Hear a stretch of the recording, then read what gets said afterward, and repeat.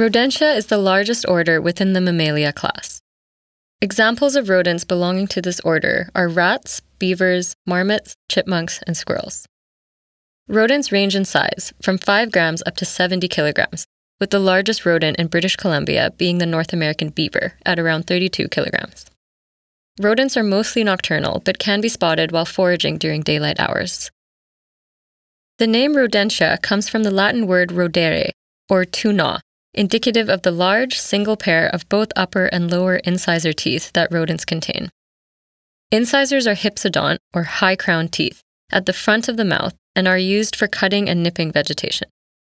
These incisors have no roots and grow continuously, so rodents need to gnaw frequently to ensure these incisors don't become overgrown. Rodents grind their incisors against each other or gnaw on objects like wood, which keeps incisors short and wears away the softer dentine layers to leave a chisel-sharp enamel edge.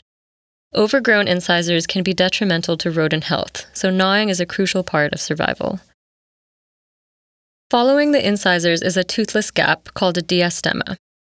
Note the absence of canine teeth. Premolars and molars are hard to differentiate in rodents due to their lophodont properties, where elongated enamel ridges run between cusps on the molars, useful for grinding food that is often hard and abrasive.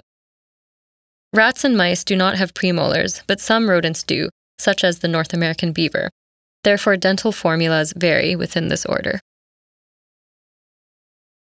Fun fact: under a black light, rodent urine will glow in a bright blue-white color, depending on the freshness. Some pest managers and food health and safety inspectors use this tactic to check for rodent presence.